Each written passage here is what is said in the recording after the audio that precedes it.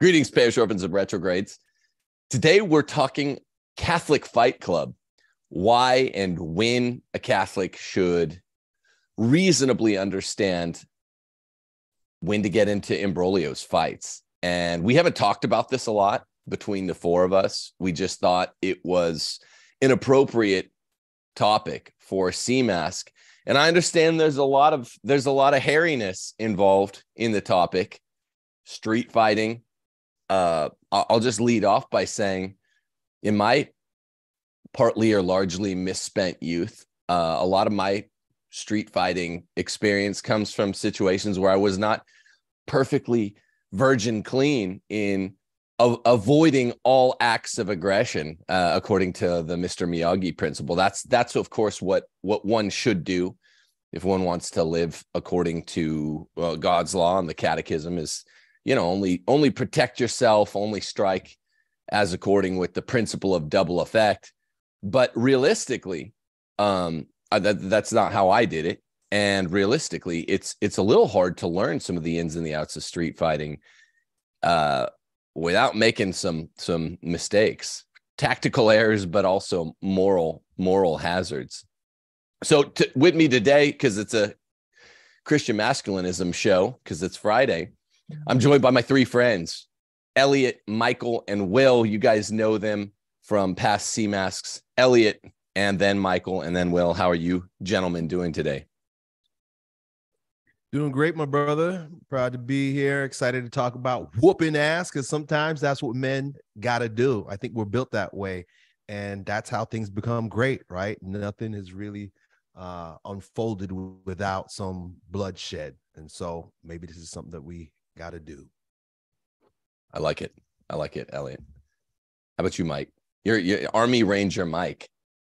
What's up? Yeah. And it's off my first cage fight a couple months ago. So yeah, it's an appropriate topic. It's near and dear to my heart. I think, I echo Elliott's sentiment, your sentiment as well. It's I don't think Christianity is not about absolute pacifism. I mean, there needs to be times where it is ethically appropriate for the defense of self and others, and you need to have capacity when needed.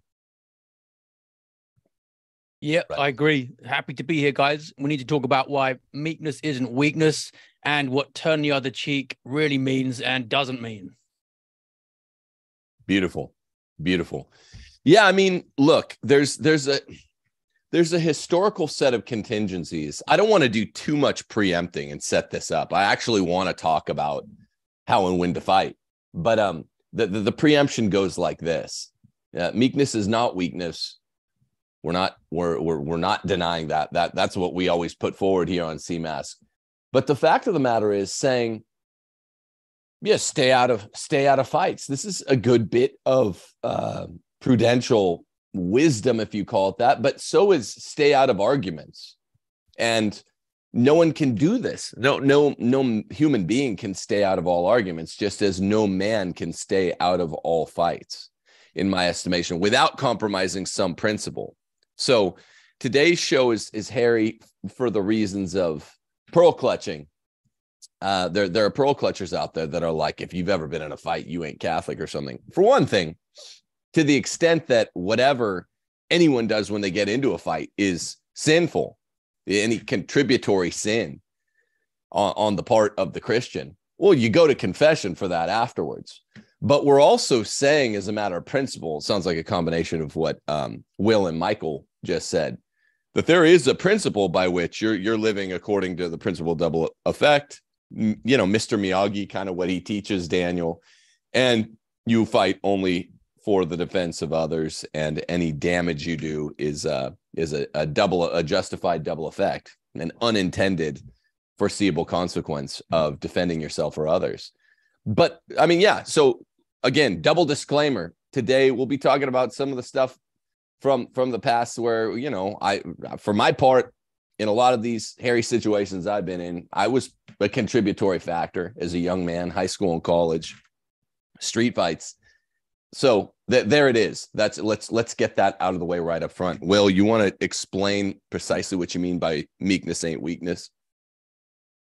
Yeah. So to take the example of a guy who never gets angry, well, that's a failing, because there are things that sometimes warrant anger, and anger is just a natural passion that prompts us to do things, to get things done, to fix things. So if you're a teacher, for example, and your class is misbehaving, you'll start feeling angry because you're supposed to correct them so they learn properly. If you're a parent and your kids are misbehaving, you'll start feeling angry as well because you want them to behave the way that they should. Now, the weak man, he won't feel that anger. Maybe he doesn't even care about fixing things because he's too nihilistic. He's happy to let it all slide.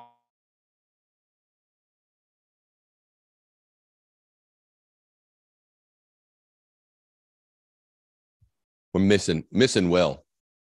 To fix Elliott it. and Michael. Sorry, you froze for a while there, Will. He's happy to let it all. You said the weak man's happy to let it all go without getting angry or something. That's it. Yeah. I don't know if the stream froze then, but then, so the weak man is happy to let things slide, but the meek man, he has the right amount of anger at the right time in the right way. Beautiful. Aristotelian. Yeah, that's the thing. Mike, you said Catholics ain't pacifists, which is corollary of what Will said. You want to develop this a little bit? Yeah. I mean, we're called upon to regard the dignity and rights of others and of ourselves. And generally, when society is going well, then there is no need for any type of encroachment or bristling or use of force. But if you see the axe wielding murderer charging at grandma, then it's being a pacifist is not the time to it's not the appropriate action, and it's disregarding her rights and her dignity by standing back and letting her get attacked. So, and at least minimally in the case of other defense, having justified violence or justified use of force is definitely a Christian thing. And then with one's own self-defense or defense of one's own, home or property, same damn thing. So, then we can obviously get into what's the degree of proportionality that you're bringing to that. That's a question, but minimally, the right and the capacity probably ought to be there, especially if you're a man. On that note, Elliott, what of Christians who will say, well, sure, you can defend yourself against an axe, or you can defend grandma against an axe, but what about outrageous speech? What about little yet outrageous provocations against you or grandma? I mean, even the law recognizes as a non-protected area of speech something called fighting words. There are words that with any man whose testosterone count is higher than Brittany Griner's, then he's going to land in a fight. Win, lose, or draw, he's going to land in a fight if this guy has any honor at all. There's fighting words. What do we say to that? Well, that's where it all begins, right? The pen is mightier than the sword. And the American Revolution was begun by Thomas Paine with his writing Common Sense. And so the war of physicality begins mentally, well, obviously spiritually first, but then it makes its way on the scene with words. And so I think that we are and have been, and it's very clear that we've been losing the war on words in these most recent decades, where we're not willing to say, no, that's wrong. We're not willing in many cases to rebuke and to speak out and to point out, not just in a defensive way, but in an offensive way, because when there's evil, there needs to be an attack against evil. Evil will push and creep in and sneak through any gap you give it. And if it is not confronted at its first, when it first appears, it will just take you straight to where it's taken us today. So I think that we're talking Fight Club, we're talking spilling blood, pulling out swords, and doing what we got to do to slash down evil flesh. But brothers, it begins with our willingness to take control of this conversation. We got to be willing, like our Savior, to be hated by speaking up, speaking out, and pointing out where the fight has begun. Spells, words. I'm glad that we're all in agreement there. It doesn't surprise me, but it makes it convenient going forward, because those folks out there, and I was getting some of it on Twitter already before we started, that were starting to throw into a purity spiral and to clutch their pearls, go pull their pearls out of their heirloom closet to clutch. I would say that 90% of the time or better, these are the same folks that would, at a dinner party, if an important enough matter came up for dispute, they'd be the kind of people saying, shh, don't, just let it go. Let it go under, whether someone's speaking serious error at the table or not. And we've quoted this Augustine quotation before on the show. Hope has two beautiful daughters, anger and courage. Meaning that anger and courage are a way to get to hope. Whereas if you don't have righteous anger and Aristotelian courage, then in a hairy political situation and a hairy demographical situation like we have today, I just mean lots of evil all around, you have no grounds for hope. And this does begin with willingness to speak up. But we don't want to cop out. We don't want to cop out. So I think it's a totally great groundwork to lay, that we have to say almost all street fights between men begin with words. I've never been a part of one solo, one-on-one, or most of them are actually more like brawls, 3-4 on 4-5 or something like that. That don't begin with words. They all begin with words, in my experience. And a lot of those were pointless words. They weren't debates over theology or philosophy necessarily, but those can go that way too. Mike, me and you have this resounding critique of academics in our most recent book, Don't Go to College, right?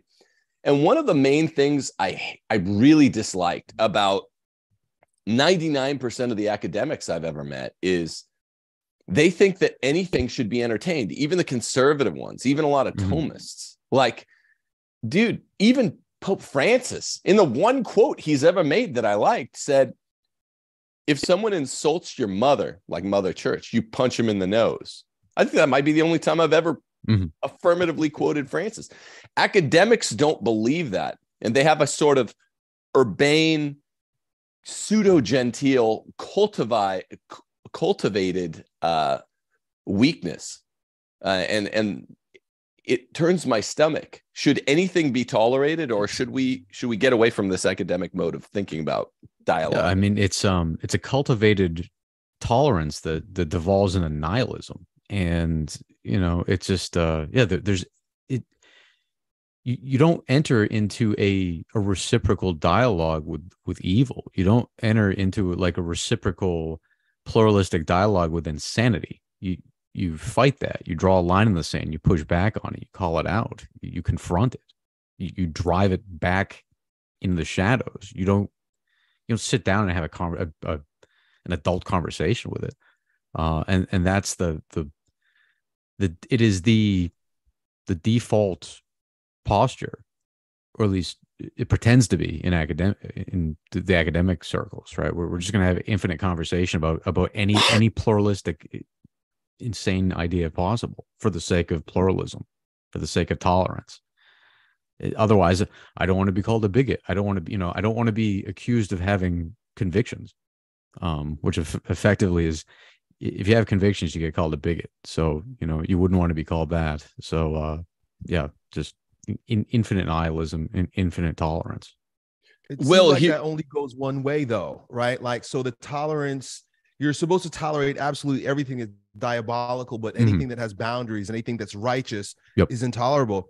And so we have this issue now with censorship, right? And so if I understand correctly, and maybe you guys can tell me if this is true or not, but I don't think freedom of speech is a Catholic value. In fact, there are certain things that I believe we are really not supposed to say because they can pervert, they can cause scandal, and there's certain conversations that should just be actually censored. But it's almost like that has been turned around. Everything has obviously been turned around, where now like anything that would stand for what's right, what's good, what's true, what's beautiful is shut down. But then from the Catholic traditional perspective, it's almost like, well, you're allowed to say whatever you want now. Yeah, the Catholic position is that truth and error don't have equal rights. In fact, error, strictly speaking, has no rights. Now, what we've got, I would argue now, Elliott, you pointed out exactly what's happened, is that truth is the thing most suppressed because truth often hurts, it stings. And error is the thing that needs defending so much because it has to be ring fenced because it can't fight fairly.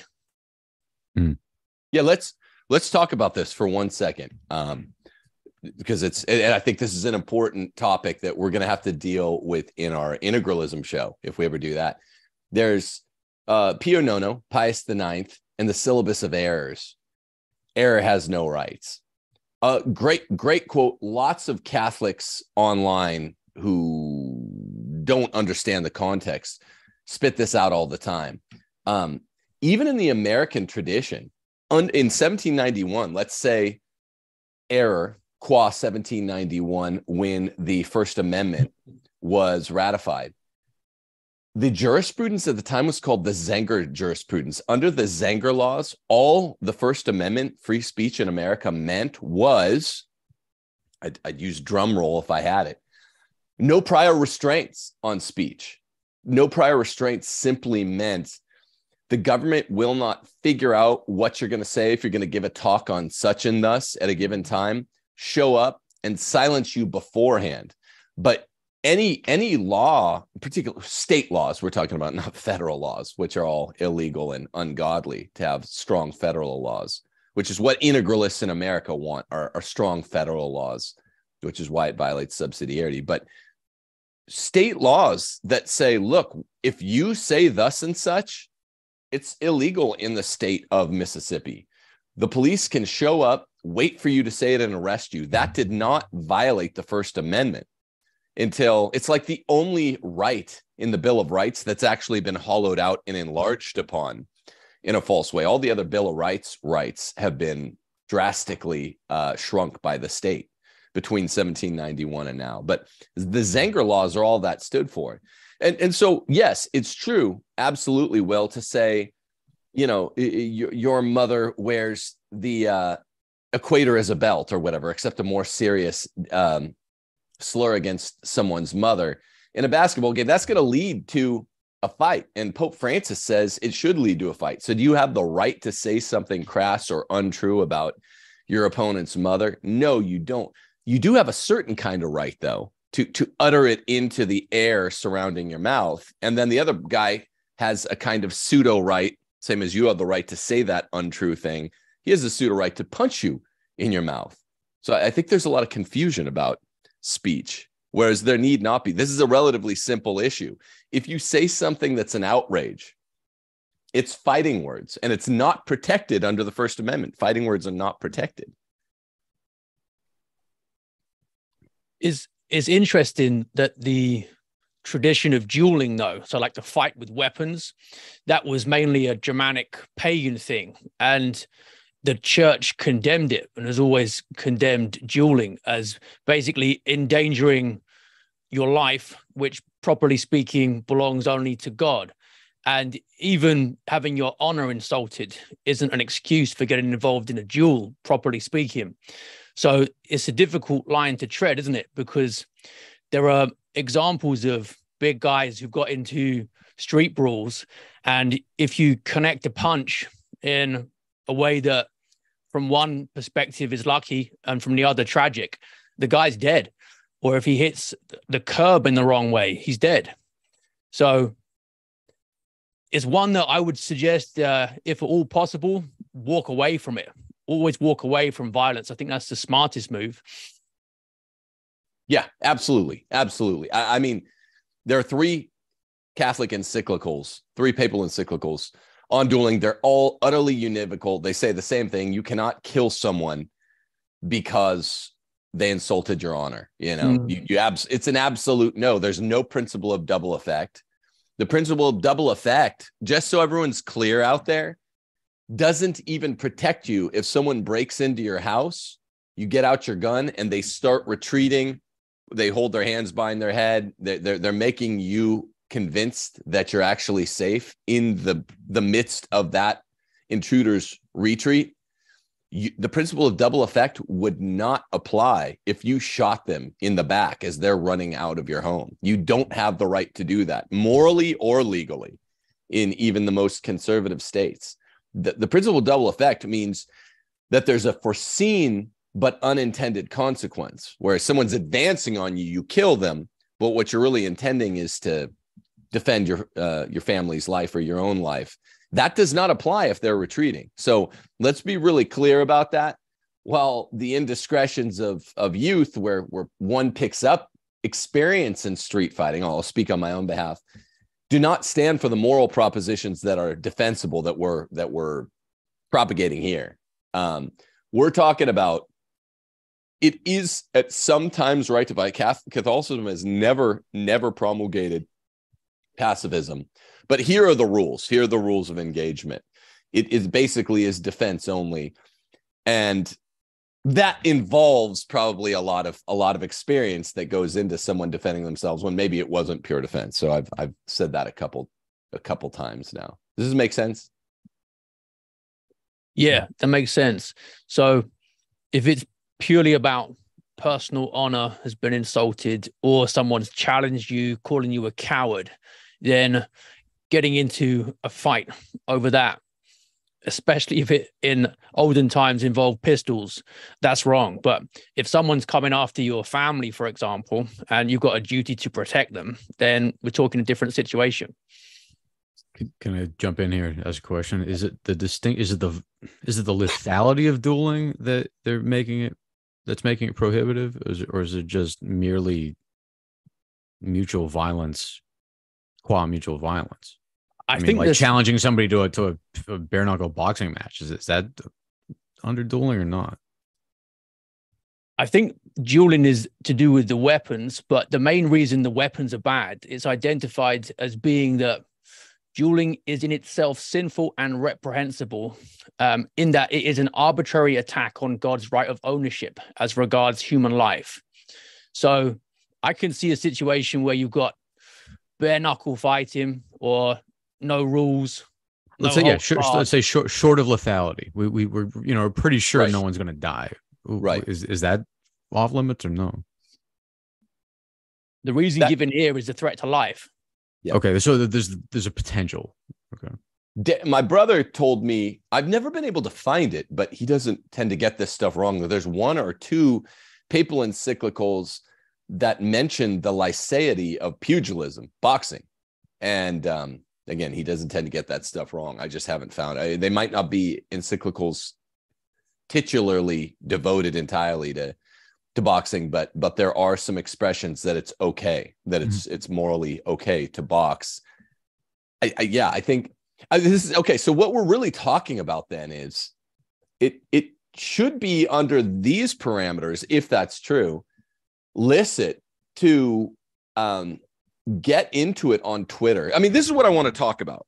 But first, since we're just by way of closing the war with words segment and move on, as the chronology always goes in a fight, to the words aren't going to do, let's fight each other, which seems to happen.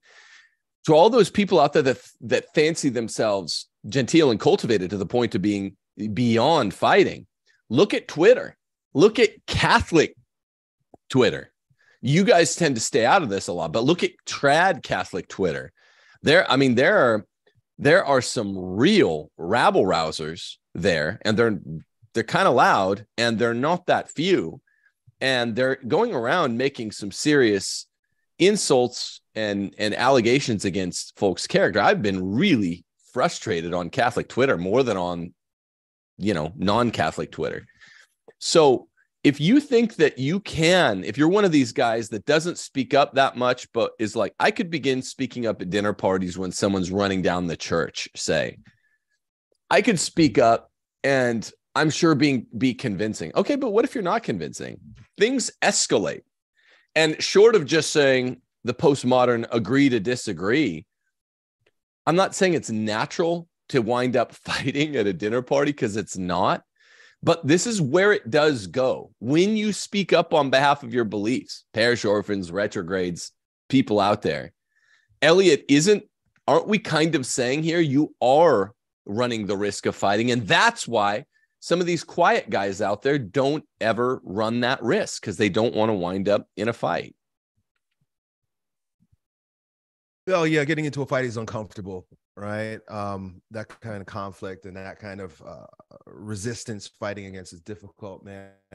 I also, though, I'm sitting here and I'm struggling a little bit also, because just yesterday I was listening to a sermon on the Sermon on the Mount, right? The Beatitudes, where Jesus, blessed are the meek, blessed are the poor, blessed are those who are persecuted in my name and for my sake. And then we also consider Christ as our example, right? The example of the perfect man, way to live our life. Bishop Barron was pointing to a crucifix the other day, and he said, there is a happy man. That's a happy man there. And he went on to explain, why is it that Christ crucified is the image of a happy man? And although, I'm kind of on board with the fact that we got to fight, I struggle, because then where does the WWJD come in, right? Like, what would Jesus do? Like, does Jesus say, and does Jesus assert in his teachings that we are to shed blood and knuckle up? Or is Christianity, I don't know. That's why I'm asking, to follow Christ's example in the passion and just be detached and allow ourselves to be crucified? I don't know. I have an answer for this. I don't know if anyone else wants to go, but you want me to give the answer for this that I would venture, Elliott? That would help me. Yeah. Yeah. So remember, Christ came as expiation for Adam.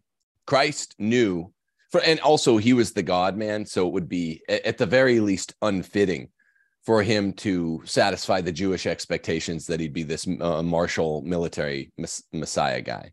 But more than that, he had to go to the cross. This is literally whether you buy into penal atonement theory, we're not required to or not to, but there's some variation of penal atonement theory that justifies the cross. And so Christ literally would not have accomplished his mission without going to the cross, so that's what all this Peter, he who lives by the sword, us to be persecuted as well, right? If yes. What he says is true, when he says, blessed are those who hate, who are hated in my name. But he says that in his society, and for the next 325 years after his birth, Christians would be hated in his name, right? Until the Edict of Milan, Constantine.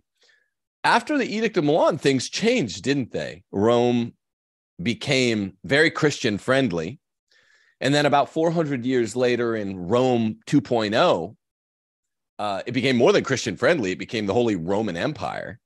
And Rome really fully embraced Christianity for another 400 years.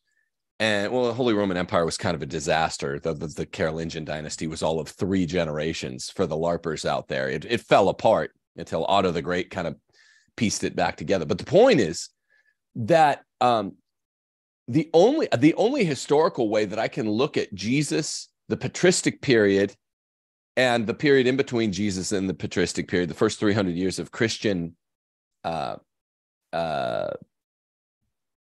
persecution, is that when Christians are in the minority, when Christendom has not yet been established, we are called to martyrdom, even red martyrdom. And we're called to white martyrdom every day.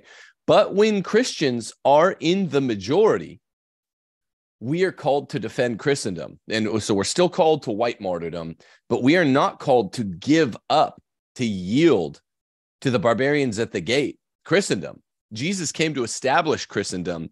He knew he wouldn't establish it all in his life, and he knew he had to go to the cross. So it's kind of meekness plus.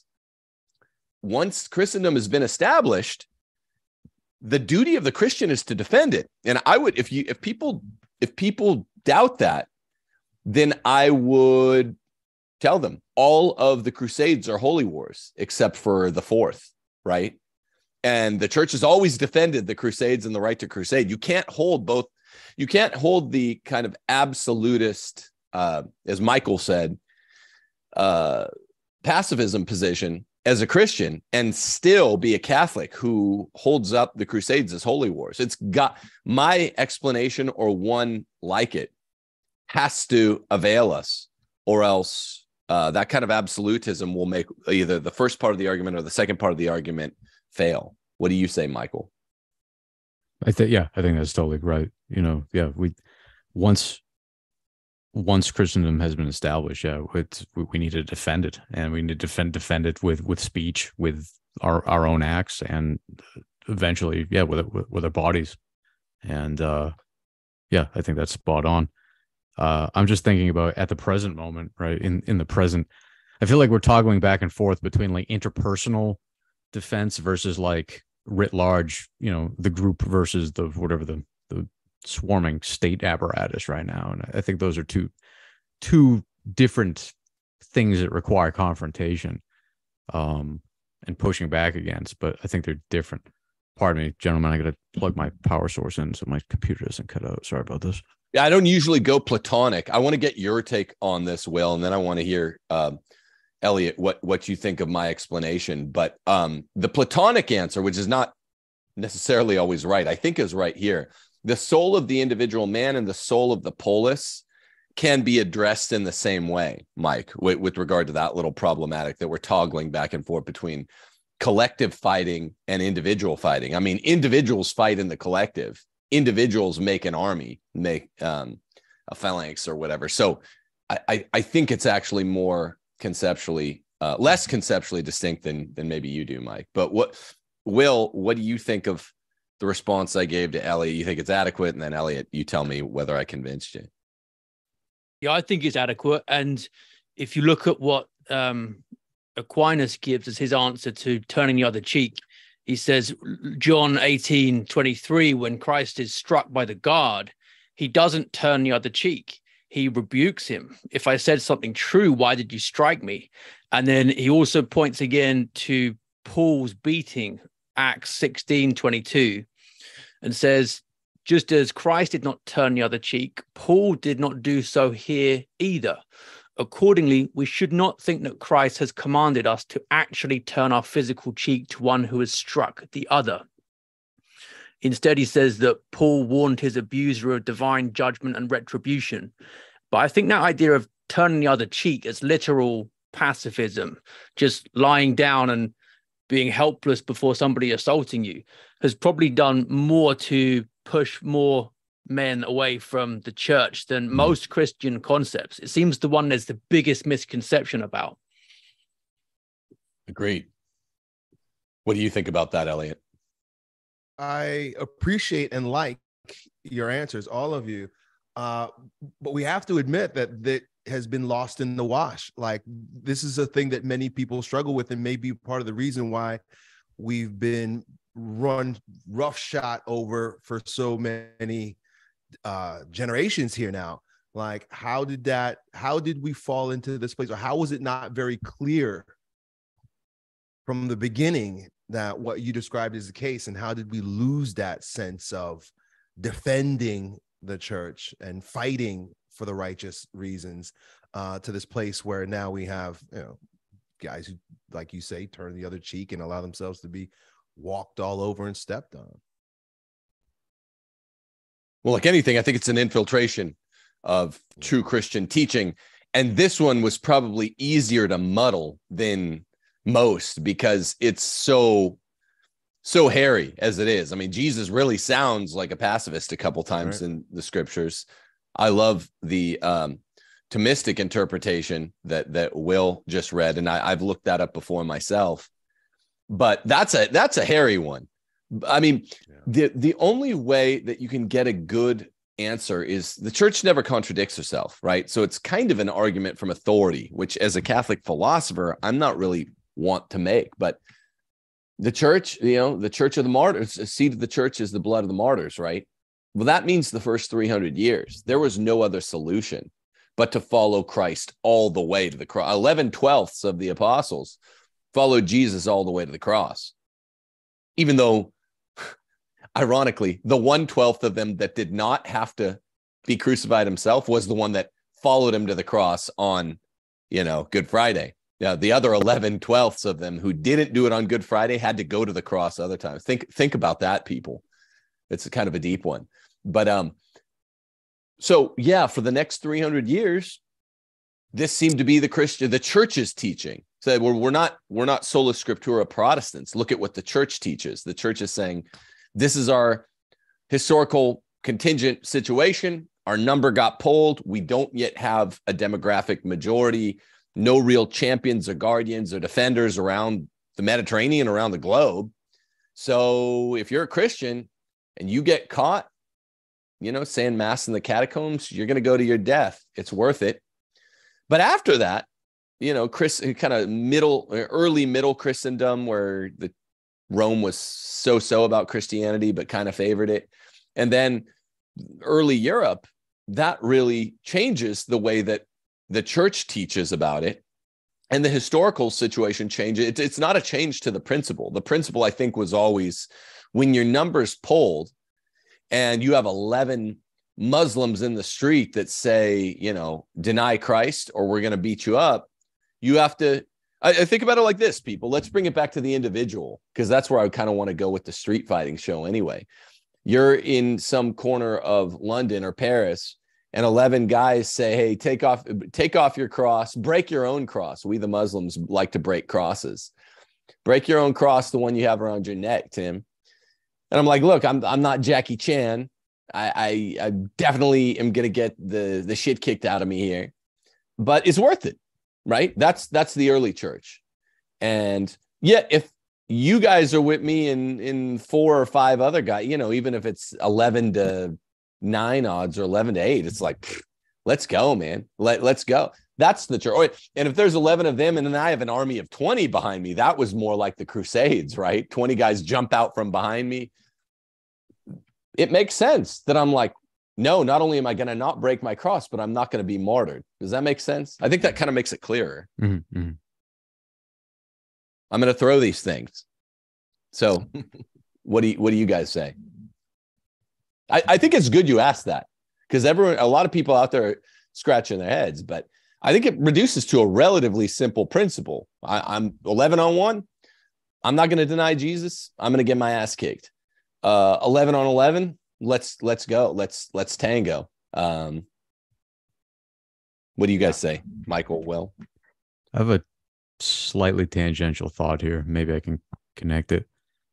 So what the Muslims do really well, and what the left does really well, is that they claim physical space short of it being an outright physical confrontation, right? Like, they will move in packs. You will find yourself outnumbered. Catholics, conservatives in general, I think maybe because of this like hyper-liberalist, like individualist ethic, we don't really move in packs, and we don't really make a conscious attempt to claim physical space in the way that Muslims do really well, in the way that the left does really well. You don't see one Antifa guy, one LGBT person walking around. They mob around in like a giant swarm, right. And they're able to take over physical spaces and make everybody else feel uncomfortable just by having sheer numbers. And that's short of violence. It's way short of violence, but they still get their way. They're still able to socially commandeer the space just by mere numbers. So I think one possible solution, that we have in our kit bag is to start moving in packs. Start, Jack Dunneman's whatever, the way of the gang. Start moving with your bros. Get a crew together and move around in packs. Then see if those social confrontations rise up or not. Yeah, it's the Reaganite principle of peace through superior firepower. Intoned really nicely in the first Point Break movie. They quote that Reagan line a few times throughout the movie: peace through superior firepower. And I mean, The same is true. Yeah, move in packs the way the Muslims do around the Euro capitals. But also just being really, really big has the same peace through superior firepower effect that other things. Like Elliott, I don't know how many scrums you've been in, but you might not have to have, because you're so physically big that I might have been in more scrums than you. I'm not as large as you are, man. Yeah, and it's kind of, I don't know. I don't know where I'm going to go with this, but I started learning firearms training a couple of years ago.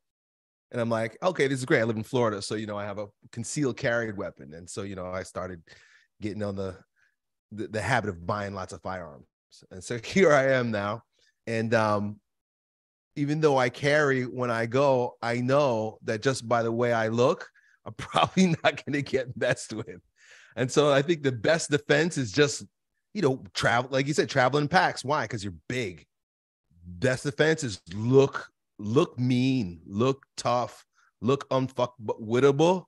And, in many cases that will defer, they'll delay or defer the violence anyway. Be loud mouthed, right? I mean, think about the animal kingdom and these various animals that are small, but the big animals won't mess with them because they make themselves look big, or they make a lot of noise, or whatever the case may be. These lefties, they are squeaky wheels. They make a lot of noise. They shout and they cry and they hold up signs. That makes them seem a lot scarier than they really are. So I'm just kind of like elaborating on what you're saying, but giving the perception of fierceness is in many ways just as important, just as powerful as being able to scrap. It's not just a numbers game though, because if you look at elite theory in politics, the organized minority defeats the disorganized majority. And I think part of what Michael's pointing out is that you've got people who've got real cohesion and an aim and unity. And if you look at what they've managed to achieve in so many institutions, where all it takes is a couple of guys who work their ways to the top and then say, right, we're imposing this top down, and people don't know what's hit them. One is because this has all been planned out strategically and people are already on the defensive. And then a few years go by and the institution is unrecognizable. And I think, two, it's also because you've got that communication between them all. So, yeah, I agree. Moving around cities and getting a group of guys together is important.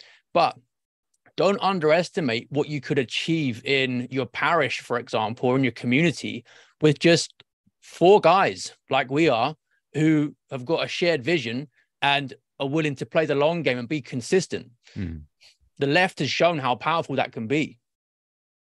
That's true. One thing that Mike and I talk about a lot are, with all due respect, I don't want to get Mike in trouble, but one thing I talk about a lot, and it came up once recently in a private conversation between you and I, Mike, was like the Knights of Columbus. And what, generally speaking, in most parishes, what a missed opportunity this is. When you and I did a show after Dobbs, Mike, one-on-one on my channel about pro-abortion street violence, and they remember the left was going around to churches and firebombing them, and they weren't getting prosecuted, and they were also just having guys that looked like chicks going in and walking up to the altar. I can't express my level of disdain, not for the people going in the churches. I mean, that goes without saying, but for the what I saw on the videos, the Catholics. A lot of times it was the flabbier, older knights that would get up because they are organized, like Will's saying. Organization, even in a really half-assed way, prepares you to do some. But these people should have been, I don't mean dispatched like taken out with lethal force, but they should have been dragged out by the damn ears. They should have been dragged out of those churches bleeding. And, I expressed that when we did the video. And this it's the nice rapprochement of a lot of the concepts we're talking about, where the collective meets the individual. It's like, look, unless there are individuals that are willing to be a part of the collective and be like, yeah, man, I'll get my hands dirty. I'll get my hands dirty. No one is coming into St. Patrick's in New Orleans, which I consider my home church, my Latin Mass church. No one's going to come F with St. Patrick's. I don't care if I'm the only guy there doing it. It would be much more comfortable if there was trouble when you three guys were in town, and there are a couple other guys at St. Patrick's that would help out. But I'd rather do it with 10 or 20 or 30 guys that are younger and stronger. No offense, Knights of Columbus. Than I would on my own. But damned if I'm not going to do it on my own, if that's what it comes down to. And no, it's not just about lethal force. It's about the social presentation here. And it's also about, you're not approaching the altar. You're not approaching the altar. This isn't going to happen. What I saw on video after video is a cucked, wimpy, Ned Flanders Christian population of people that let these bitches get close to the altar. That's not happening. They need to be dragged out bleeding by the ear, because you don't know what they're going to do to the body of Christ if you get them close. That's a near occasion of sin, and it's a sin of omission to let them get that close. Well, it also signals like just tremendous institutional weakness to allow something that like just that severe to get that close. Yeah, totally. This is where the Protestants definitely have a leg up on us. How so? Yeah, I agree. But how do you mean? Because they're all like open carrying in the pews. Yeah. One thing, though, I don't think they're as organized. I just remember listening to Jesse Romero speak about when the Satanists were coming into I think it's Scarsdale or Scottsdale, and how, all the Christians came because we're all against Satan, but how obvious it was that the Catholics were together praying the rosary in unison. We all know the same prayers. I mean, this is huge. We've got really high-powered precision weapons as Catholics with our prayers. We have the times of prayer. We have the prayers themselves. We can go to war in a unified way that Protestants absolutely cannot, because they're all praying off the dome, making stuff up. And there's no really cohesion in the spiritual warfare or even in their liturgy. At least we can get together. And if it, and this is something I think we kind of, I don't want to say that we skated over this. Of course, the conversation is about Fight Club, but to fight the spiritual battle with the weapons that we have, like the imprecatory and deprecatory prayers, the binding prayers and deliverance prayers. And, I've been doing a lot of listening to Father Ripperger and his spiritual warfare. We can create some serious damage with just our cohesive, unified body of prayer, men. Elliott, that's a great point. And let's talk a bit more about the thing you raised at the start of the fight over words, because Tim, you'll know more about this than I do, but a lot of the Psalms, I think 3 whole Psalms and many verses were cut out from the traditional Psalter, the Liturgy of Hours, cut what many men would regard as the most masculine verses. And without those, and without people being steeped in them, with going through the Psalms each week, a lot of what we're talking about here, it sounds odd. It doesn't sound Christian because people aren't connected to that tradition. Let me just give you an example of a couple of them that were cut so you can get a feel for them. He will execute judgment among the nations, filling them with corpses. He will shatter heads over the wide earth. Well, that one's got to go because it's about splitting skulls. So we can't have that. Another one as well. We've got, you, Lord God of hosts, a God of Israel, awake to punish all the nations. Spare none of those who treacherously plot evil. For the sin of their mouths, the word of their lips, let them be trapped in their pride. For the cursing and lies that they utter, consume them in wrath. Consume them until they are no more. Then it will be known to the ends of the earth that God rules over Jacob. Now, this is the kind of tone of the verses that we don't get anymore. And I think many men reading the ones that have been cut out feel kind of outraged that this was in the tradition, but isn't now. Yeah, that's beautiful, man. I mean, those inspire me. What's left in there has some really inspirational passages, but maybe none so great as those. And this serves, Will, doesn't it, as an answer to Elliott's earlier question earlier in the stream, where he was like, yo, what happened? Like, how did we lose this tradition? Well, you're seeing it. It was an organized top-down effort.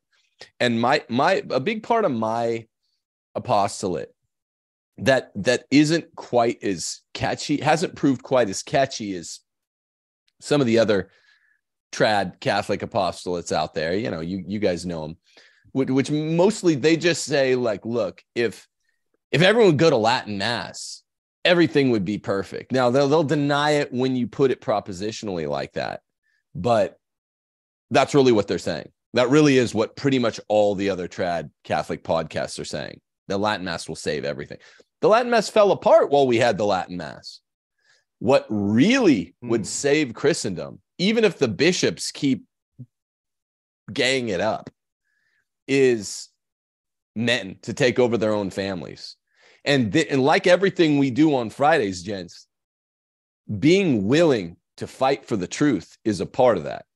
So, and being willing to say, yeah, those parts of the Psalter which were cut out for a reason, because we were meant to be pacified, castrated, kept quiet, relegated to a corner of toxic masculinity, all that nonsense.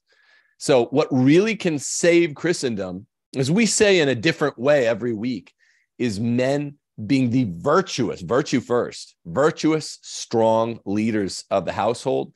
Even then, okay, your bishop won't allow the TLM. A lot of trads get mad at me because even though I'm a TLM supremacist, I'm like, look, Christendom's not going to go bye-bye, even if all you have to go to is the Novus Ordo, if you're in charge of your family. But people would rather have the burden on the bishops for things going wrong in Christendom than themselves. A lot of trad men are not the leaders of their family, and so they don't want to hear this. And a lot of trad men don't want to be charged fully with defending their family, which means if you go to the mall at any given time, you might have to defend your family physically. Sorry, that's what will save the West, not the TLM. As much as I really dislike the Novus Ordo and I love the Tridentine Latin Mass, no, there's no parity between them.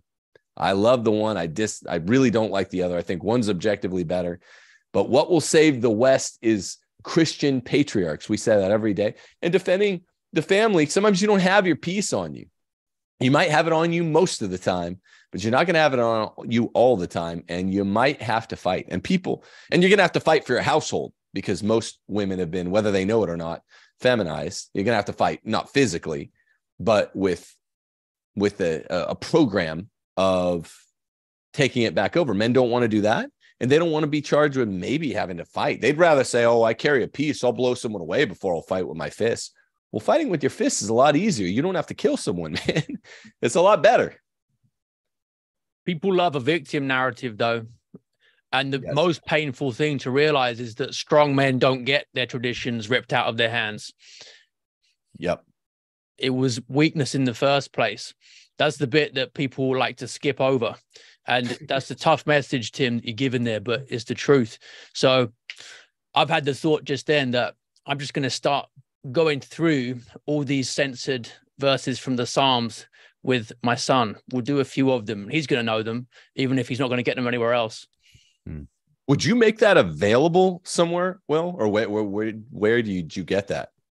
I've got the link here. I'll send it to you afterwards. I've been looking for it for a while, but this page has got them all in one place.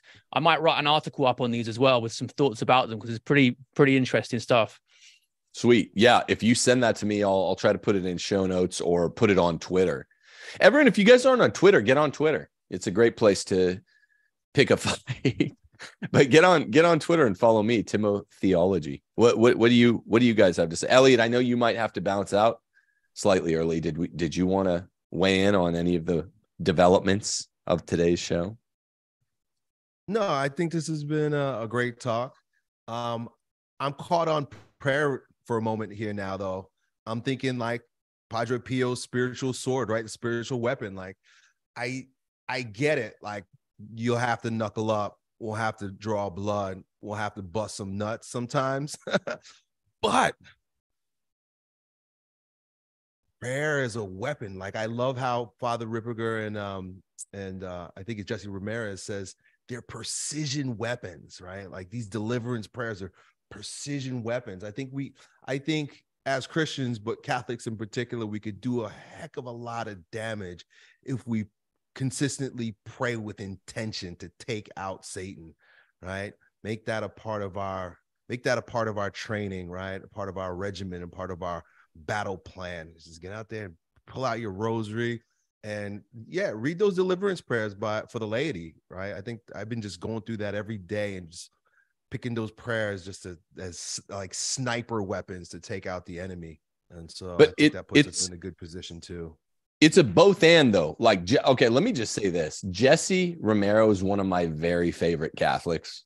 I mean, he's just one of my very favorite Catholics. This guy teaches his sons to fight, knows how to fight. He's a cop. He's not at all against the physical aspects of fighting that we're talking about. But yeah, he knows that ultimately prayer is the precision weapon. So most Catholics will hear what you just said, Elliott, and go back to a comfortable space. And the reason I'm pushing throughout this show, the physical aspects of real fighting, I'm even calling it street fighting, is to let people know, like, don't just go to your mediocre, comfortable, safe space of like, oh yeah, okay, I'll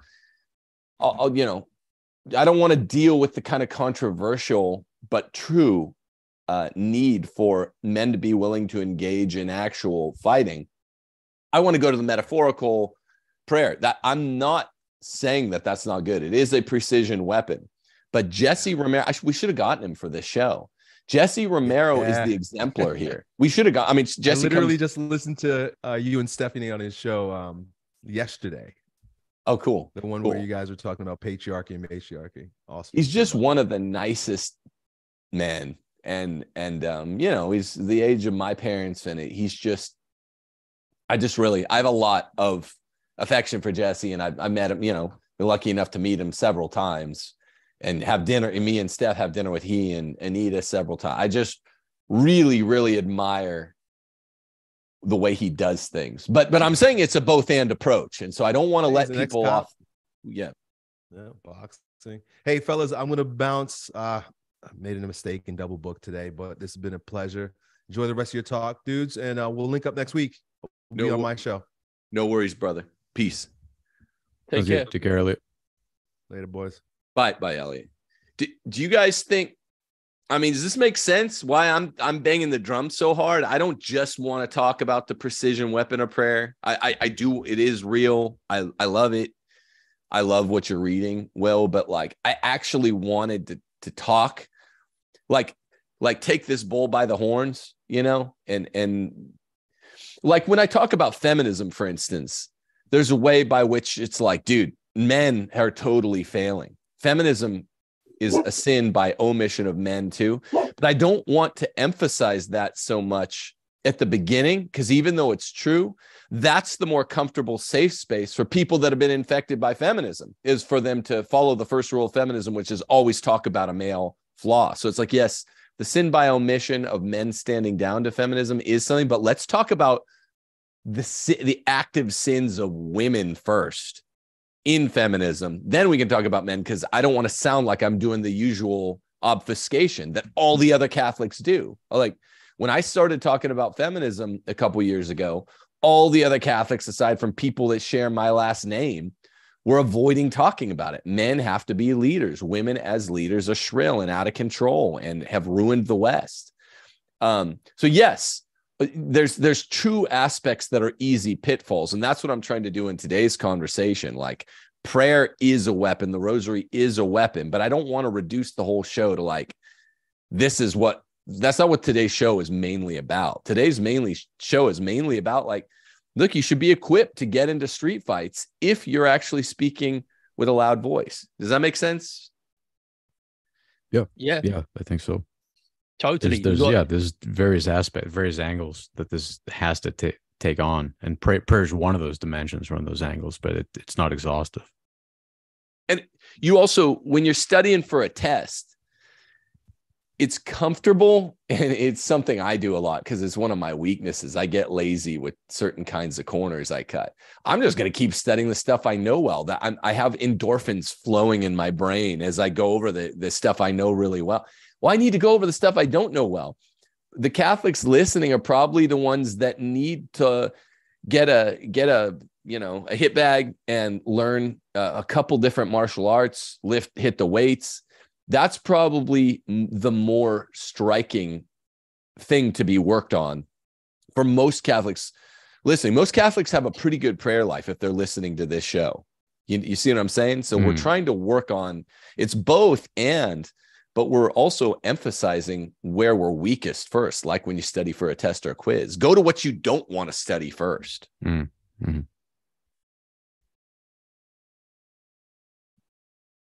I don't know. What do you say, Will? Yeah, I think that makes sense. The more people are offended by this, the more important it's probably going to be to them. Yeah. I mean, look, like, hey, we've got about 40,000 subscribers. Those are hard fought in the precise sense that, like, I don't this channel has never been about taking the easy turns, and the easy turns isn't. Trads tend to go, yeah, exactly. Like saying the Novus Ordo is better and going focus missionary and saying all the politically correct stuff. Well, of course, but there's also a politically correct way of running a trad Catholic channel. I know exactly what to say. I could say it in 10. I could put a bullet point of 10 things that I don't fully believe that would be very popular. Chum in the water, red meat in the water, right away, but they need to be pushed back on. And one of them was a major, like, inflection point for this channel. The main problem in Christendom is not getting any better addressed in trad communities than in Novus Ordo communities. And that was women run the church, women run the families. Even, there might be the superficial appearance.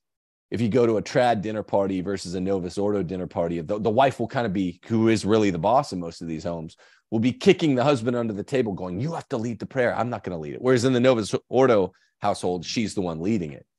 But it's still her. She's still the Wizard of Oz behind the curtain, right? And choosing to address that rather than doing every other show on some aspect of the TLM. I do a lot of Francis shows, I'll admit that. That's kind of red meat in the water, but it's also breaking news. That's how I justify that.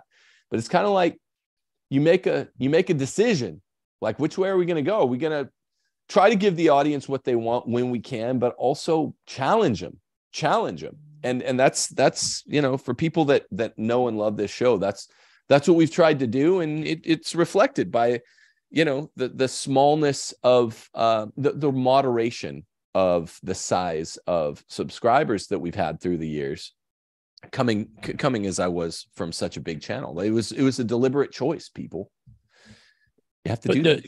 The people opposed to the message of patriarchy, ultimately that would lead you to your family being under attack and you shying away from your duties under natural law as the protector and putting your wife out in front as the human shield, saying, you deal with it, darling. There's a bad man banging at the car window trying to get in. And, well, if the roles of the sexes and the proper ordering in the marriage don't matter, then as the husband, just sit back and let your wife lead and take charge. Right. Most people can see that's absurd, but if it's absurd there, it's also absurd elsewhere in the running of the household too. People just think they can get a pass on it. Yeah, they do. Hey, I'm trad because I go to the TLM. Well, let's see when it counts. And by the way, Will, I'm not so positive, just to bring things back to today's title. I'm not so sure, because habit is destiny. Any Aristotelian believes that much, right? Habit is destiny. Habit is character. Virtue is not an act, but a habit. I'm not so sure that all these guys or some of these guys wouldn't let their wives be the one to get out of the car because their wives are leading day in and day out. They look to their wife for permission to do things. Their wife seems like she has a deep voice and carries a big stick. And of course, she's going to shrink in that situation. But I think a lot of the guys, because all of us are Pavlov's dog at some non-deterministic level, these guys are going to look to their wife. And I'm not so convinced it wouldn't be that, even though it's absurd. Yeah, I think you're right. Yeah. And if that does happen, the wife's not going to like it. She's not going to find you attractive. No. Being the feminist man then is not going to get you the brownie points that you think it will. No, which is why politeness, the fake politeness that's overtaken the liberal West, is so bad for everything, because the fake politeness allows women to be the leaders in most day-to-day situations behind the facades of civil society, which are really paper thin. You even saw some of this during COVID, right? Once the facade's off, and people aren't good Christians anymore, by and large, it's going to get nasty fast. And no one, though, especially not the women, they are hightailing it out of there.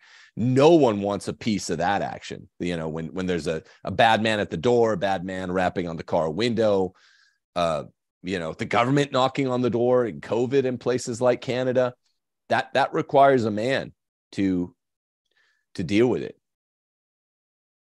Yeah, feminism eventually leads to countries becoming so dangerous out on the streets that women can't go anywhere unaccompanied. That's the irony of it. Yeah, look at Germany. And the men weren't stepping up. That's the point. That's the very point. The men they're like, yeah, I don't know. I mean, this is Mike. This is kind of your big thing, even in the more physical nature of today's conversation. Like, should men step up when when TERFs are being accosted by trannies? Should men step up and be like, hey, you better back off this little lady. She's a dame. They don't like that, right? So you're like, look, and I always answer. You always text me this question every couple months, and I'm always like, that's when instinct just kicks in. I don't even think most of my street fights were mortal sins, because I just have a fusty instinct. But I'd think about it. Yeah, well, I'm going to defend this chick, even if she hates me or whatever. I'm just talking about like the cop he's on hour 48 of his shift, and his wife and kids are back at home, and he's playing referee between the TERF and the trans guy beating the hell out of each other. At what point has that guy done his duty, and he needs to extricate himself and defend his actual family, as opposed to playing referee between these two groups that hate him? That's more my question. Yeah, I think you were also asking the principle of it. Like, isn't this an injustice for a man to defend a TERF that's a trans exclusive radical feminist from a tranny, who's threatening to beat her up or just accost her? Yeah, I guess in principle this is unjust, but it's, Aristotle says it's better to suffer injustice than to do it, right? And I think that's what it boils down to. Yeah. I mean, look, just to come right down to it, to put things in plain terms, I've said this before, I was a white basketball player, and that's where a lot of my brawling situations came in. So we started out this conversation in a more high-flown, I think, appropriate way. When is it appropriate for the church to defend herself? When is it appropriate for individual Christians to defend themselves? That's reasonably clear, even though I think we answered Elliott's question pretty fairly. But most fights, and almost all the ones I've been in, are more morally ambiguous. And I'm saying that even though I might not have seen, just being a white basketball player, getting called nasty things by black racists who are blacks, and getting into fights there, because I'm not going to take shit in that context.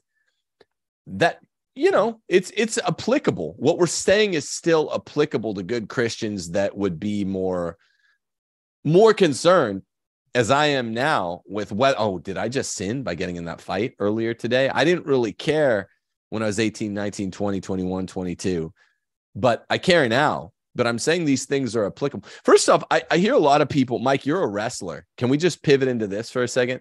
I hear a lot of people go, oh, you need to know BJJ to defend yourself. Parashorphins and retrogrades, if I don't know how many hairy situations everyone's been in, but if you're in a scrum with multiple people, you got to know how to strike on your feet too. This goes both ways because you're going to get stomped out. I mean, I've been in this situation where it got very real. We had to defend my friend who was choking out a dude on the basketball court because his friends were coming over and trying to stomp my friend who had him in reverse guard. Yeah, last place I'd want to be in a street fight is on the ground. So yeah you need to have everything in your toolkit just in case. Yeah, and I'm not saying I do. I mean, you're a very, very good collegiate wrestler, and that really showed when you fought that guy 4 months back because you just took him right to the ground. But the point is, there are all of these strategic errors that this is why the UN war gamed out the planned epidemic. I don't know if that's a buzzword to shove those two words into one, but the planned epidemic was war gamed out on October the 18th, 2019, Johns Hopkins Center together with the Gates. And because you don't know, little unexpected stuff comes up if you run it the first time, but if you run it the fifth time, you see a lot of the unexpected things. So they turn out to be expectable unexpecteds. And that's what happens a lot of times in street fights. So when I just flew this show title on Twitter, I got the pearl clutchers. That was utterly expected. Oh, Catholics shouldn't fight, blah, blah, blah. Christianity is pacifism. No, that's wrong. But I also got what's come to be kind of expected. People going, oh, just BJJ. That's all. No, that's not true, dude. You haven't. That's not the case. Yeah, one-on-one. If you can guarantee in a octagon-like setting that no other people are going to run up to you and stomp you out, then BJJ is great one-on-one. But especially if you're good at it.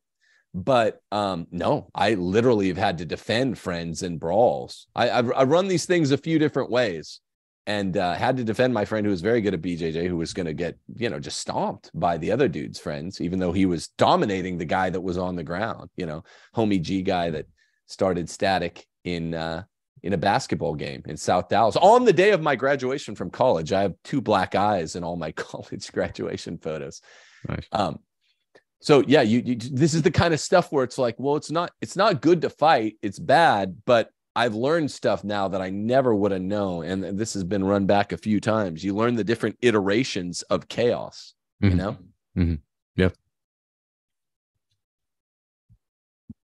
What do you say, Will? I'm just thinking of the actual novel Fight Club, where one of the tasks is to go out and actually start a fight with a stranger, and how this is an element of being masculine, be willing to get into a fight. But coming back to our point about restrained power, really, it's always better not to fight if you can avoid it. Yes. I'd done a bit of MMA training for a couple of years, and I don't do it now, but one of the things that really struck me from when I did do it was talking to the guys there who were doormen, bouncers, saying that, some of them were big, like 280 upwards pounds, tall guys like 6'5", 6'6", and they'd say it's not the other big guys that we're worried about. It's the guy who maybe weighs 140, who's got a razor blade in his pocket and will just slap you across the neck with it. Or it's his girlfriend who'll take off her stiletto heel and put it through your eye. And all concerns about honor or who's tough or who knows BJJ or who's got a good strike game, they all go out the window. That's where, if guys are asking me what MMA skills should I learn, my gut instinct is normally just like learn how to diffuse situations or run away quickly if possible. Yep. Yeah, and by no means should one ever start a fight. Yeah, like we were talking about calling this Fight Club, Catholic Fight Club, and that's the big problem is these guys in Fight Club, Tyler Durden, is literally giving the assignment, go start a fight. Now, and that's utterly wrong, utterly sinful, utterly pointless, utterly stupid. Because again, some guy that's $130 ends up cutting your neck, and you die in a state of sin because you just started to fight. That's stupid. We're not saying that, but the reason that in Fight Club, the movie, that scene was funny is because it shows what cultivated society, and I'm putting it in scare quotes, right? You guys can see that, because we're a society all over the West that kills our most innocent babies and holds up the mothers who do it as heroes. And even the pro-life movement won't say these mothers are murderers. Okay, we're not cultivated. We're the worst of what we read about in Persia, Greece, and Rome. So we're not cultivated, but in this sissified culture that thinks of itself as cultivated, the movie Fight Club shows how hard it is for all these guys to complete their assignment for the week. When Tyler Durden says, go start a fight, they're shoving guys in coffee shops. They'll do anything to avoid a fight.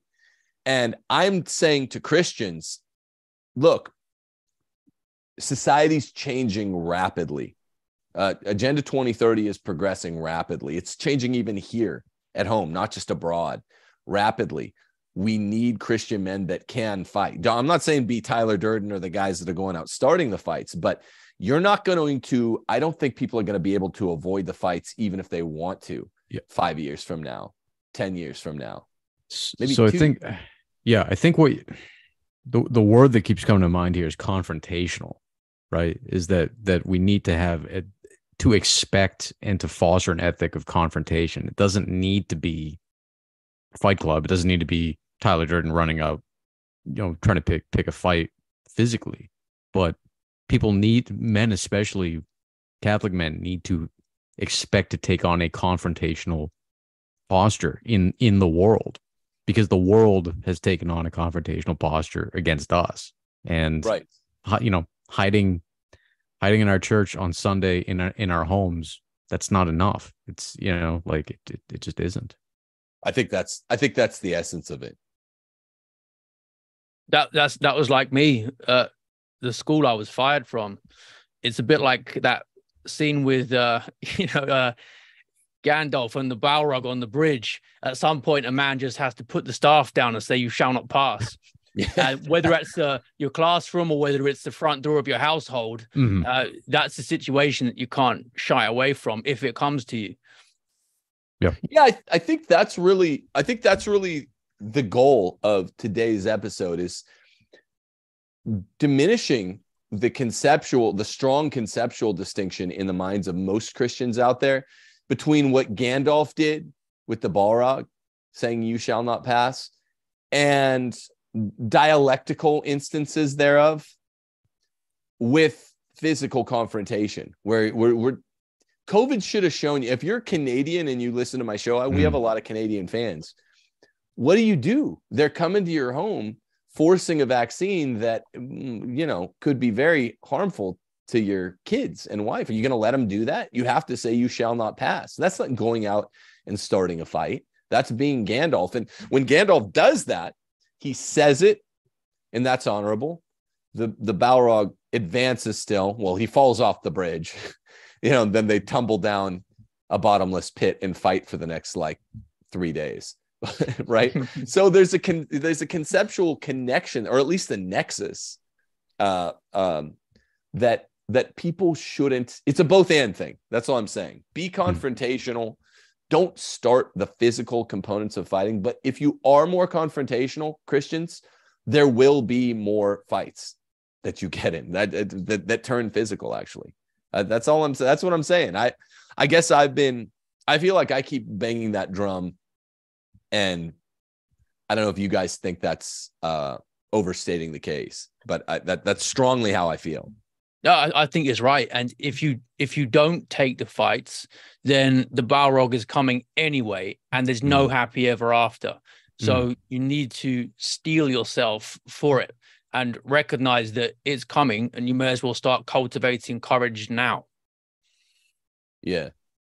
Some guy said to me on Twitter, he said, because I had Royce White on Wednesday, and we were doing a deep dive into deep state deep dive into the deep state. And it was supposed to be into the deep church, but it was too deep a dive into the deep state to get into the deep church. So we'll do that on another one. And some guy said, this was really good, this show. And it was like the longest show I ever did. I don't do long format. It was like 2 hours, 15. He's like, this is really good, but it's like cheesecake. I can't do this every week. Have more normies. And I was like, dude, I don't want normies on my show. I've never tried to let normies on my show. Like normies are wrong. Doesn't mean every show is going to be about the deep state, but normies are wrong, right? Normies get condemned to hell. We want to be radical Christians, and therefore, it's a few and a many problem is what I started realizing, even among trads, that people act like herd animals too often and get stuff wrong, even if they're right about what mass to go to. So we have to course correct constantly and challenge ourselves constantly. And today's show seems to be providing a bit of a challenge to some people on Twitter and even here in the comments. But I think it's important that men be able to protect themselves. That when you say it that way, people are more comfortable. But when you're like, okay, that means that sometimes you might wind up in some actual street fights, then people start tugging at their collars. Does that make sense? Mike, what do you think of that? I was going to say, well, it's one thing to talk about the concept of courage. It's another thing to embody it. And these are two different things. And the embodiment of certain virtues requires certain capacities to be realized. And I don't think that's, otherwise we're just knocking around another concept.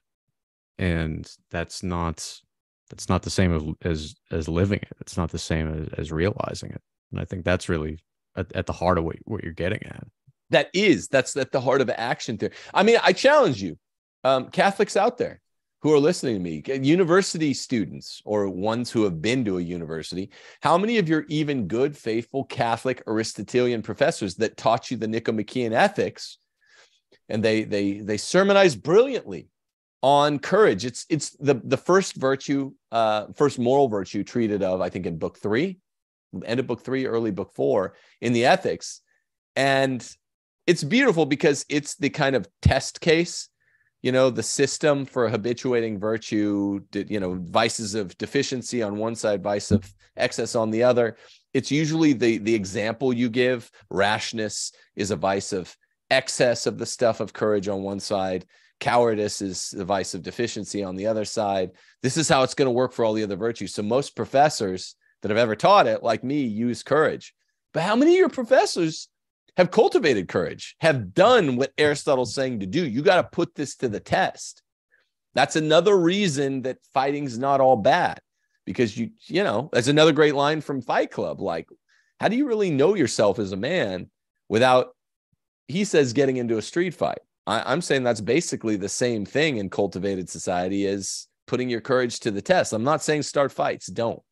But somehow you got to find a way in day-to-day boring post-Christian life, in the new secular left sort of polite society, to test your courage. Without testing it, you can't build it. And I just don't think many of my pencil-necked professors, I don't think any of them have ever thrown a punch. And that just makes me mistrust a man. It makes me mistrust a man. I'm sorry. Is that wrong? So you're choosing a really weird demographic, though. I mean, pencil neck professors. That I don't know. They're some of our heroes. Huge segment of the population. Yeah. It is, but a huge segment, Mike. We just wrote, "Don't go to college, bro." A huge section of the population, particularly the Catholic population, goes to decent Catholic schools, and they're all taught the ethics at those decent Catholic schools. And they're like, yeah, my professor said this. I really admire Professor so-and-so. It's like, okay, well, what does he really know about courage? That's all I'm asking. I'm just being like the gadfly of Athens, Socrates. What does that cat really know about college, about courage? And he knows a lot about college, but what does he know about courage? And I'm not saying it's 100% of them. It's not. But if they looked like you or Will or Elliott, then I'd be like, this cat probably knows something about courage. But that's not what most of them look like. Mm-hmm. Yep. All right. Well, I think this is pretty good. You guys have any parting shots, which is a military term? No one be offended. Yeah, I think this is a really appropriate topic to be talking about right now. Just because, like Elliott said, this starts with having the courage to speak and to speak truth, and to then really have the skin in the game and the physical capacity to back that up. And I think that all those things are related. And right now, the way the world's going, whether you speak or whether you don't, they're going to regard even silence as being violent. So, we should anticipate that the confrontation is coming towards us, and we need to respond appropriately, which means leaning into it. And that means, having the physical capacity to do so. How about you, Will? As with the real Fight Club novel, I want to set everyone some homework. Here's your Fight Club homework. How about you tweet that homosexuality is wrong, that feminism is wrong, and that men should be strong. And then if you get pushback from that, you don't shy away from it. You engage a bit, and then you stand for what you believe in. Tim mentioned being radical. Radical means going to the root. And feminism in particular, if you follow Tim, you'll recognize as the root of much disorder. It's not solely a female problem. It's also a male problem, but it needs to be called out. I like that a lot. Nice. I mean, good homework. What if that is good homework? Well, you're good. You're the best homework giver. I mean, every show, there's a certain kind of really perfectly apropos quotation mongering that you have, and hey, go do this, task giving that you have, that is uniquely well. It's a unique feature of the show that's almost got only your fingerprints all over it. So I want to mark this homework as well. I want to see it. So tag me at Knowland Knows on Twitter. Prove it.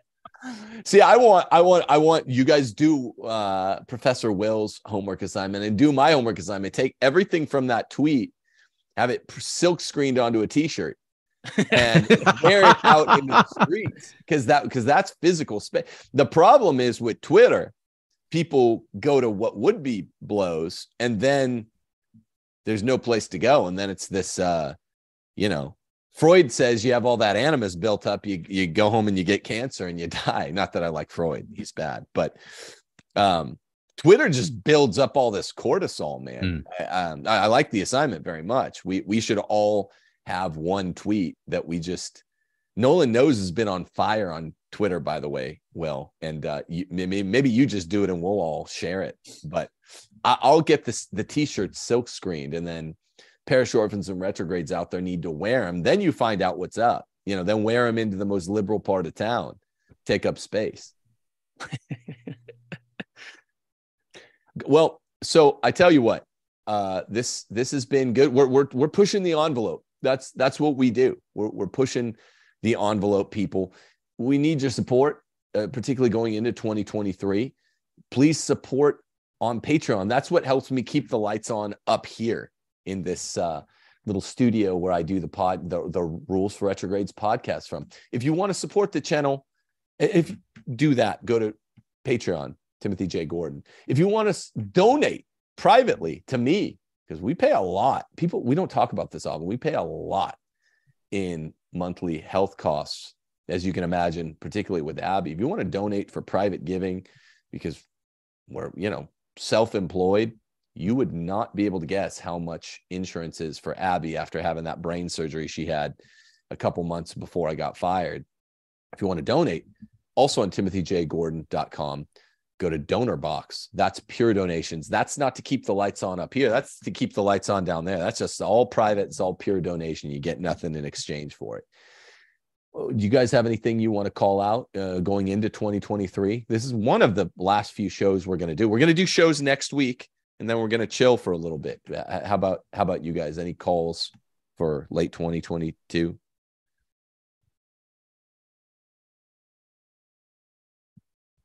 Will or Mike? Nothing. As in things to look out for, or things for people to do? things to look out for coming from your end. Publications. Well, everyone follow Knowland on Twitter. Everyone follow Robillard on Twitter. You guys want to call those out? You guys are just, especially you, Will. You've been on fire. Yeah, there's Twitter. I'm just testing ideas out there and seeing what gets a reaction, because normally if you can get people reacting, it shows you're on something important. And then I'm developing those at article length on Substack. There'll be a full reflection on Fight Club, Nietzsche and nihilism coming out soon there. I think that book raises a lot of important questions, but gives really superficial answers. So people interested in this topic and the state of modern men generally will probably enjoy that. Then I've got the YouTube channel, and currently working on a book regarding the importance of the family structure and natural law too, which will be out later next year. Cool. That sounds great. Mike, you got anything special happening over there? Not anything terribly new. Will and I have our Best of the West book club that we do every Tuesday, and we're going through your book right now, Case for Patriarchy. So we'll be going through that for the next month, and that's been going along well. And then obviously still have the Don't Go to College book that you and I wrote on Regnery. That's still out. You know, you still get that for stocking stuffers for the whole family, and before the Christmas season. And that's really the only two things I'm working on right now. Just promoting those two things, and then you can find me on Substack as well. Yeah, if you buy Don't Go to College for the whole family, you know, your grandpa's going to be like, "Don't worry, I won't." Like, I wasn't thinking about it, Sonny. Yeah. Great grandma, one thing I needed to tell you, it's an emergency. Don't go to college. It's cooked. She'll be like, thanks. All right, people. Well, God bless you all. Don't go start a fight. That's not what we're saying. That's a sin and it's bad. And a lot of you need to practice a lot before you get into a kinetic situation anyway. Well, that's not what we were saying today. We're saying be willing to stand up for Holy Mother Church. It's the only affirmative quote of Pope Francis that in 10 years of this accursed pontificate I've ever quoted with any pride. He says, if someone insults your mother, talking about Holy Mother Church, you poke them in the nose. I think he meant punch them in the nose. That's what we're trying to sort through, and we hopefully did an adequate job of it. Don't go start a fight. On the other hand, at the end of every show, I say this from the Crusades, Deus Volt. God bless you all. God bless. Take care. Bless. Peace. Bye.